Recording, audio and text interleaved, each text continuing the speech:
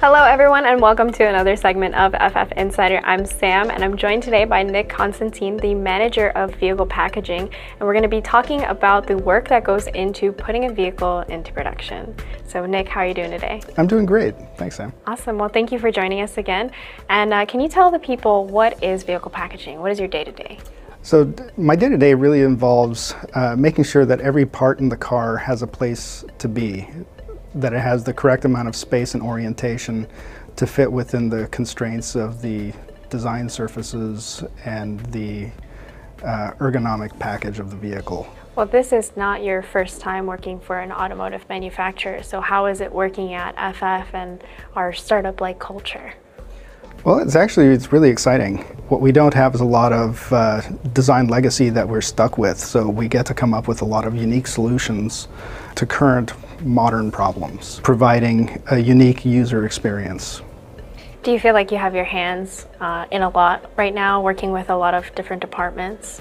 Yeah, absolutely. Packaging for the complete vehicle as an integrated unit to ensure that the product is as it's supposed to be at the end requires daily collaborated efforts with all of the engineering domains, body, electrical, manufacturing, service, to make sure that we don't paint ourselves into a corner. Well, how is it working for a company that is so user-focused, so much so that we created the Futurist Product Officer program where you can interact, so users can interact with FF and we can take the things that they want or they think should be in the vehicle and bring them in? Well, it's really actually kind of exciting. It's empowering to have that kind of direct input from the user base, and it allows us to respond much quicker to what the user actually wants the vehicle to do. I know that your day is very busy. Your day-to-day is super swamped, probably. Your hands in a lot of things, you're doing a lot. What is your favorite part about working at FF? Well, my favorite part about FF is working with a team of brilliant and dedicated people. We're a good, cohesive team, and we all are working diligently to the same goal. And it's just a great experience. And as far as being a startup, there's no limit to what we can do to aid and assist any department. So really it's a wonderful learning experience every day.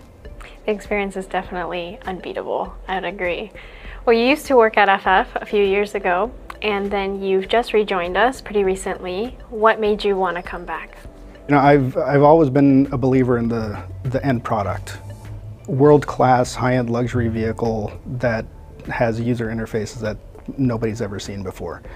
I wanted to come back and finish that job. I want to see that vehicle go into production, and anything that I can do to help move that along, it's great. Well, we're happy to have you here for sure. And speaking of the vehicle, what do you think is your favorite part of FF91? I think my favorite part is the seamlessness of the user experience. From approach to the vehicle, unlocking, opening the door, getting in and interfacing with all the different systems. It's amazing, and it's a unique, seamless experience. I know that when we were in New York City, everybody was able to experience the car, even they could just walk up to it on the street and see it. And I think that was one of the biggest comments that we got, is the idea that you can walk up to the car and the doors greet you, you know? It opens up and says hello. And you're just welcomed into this experience, because I think it's more than just a vehicle, right? Absolutely.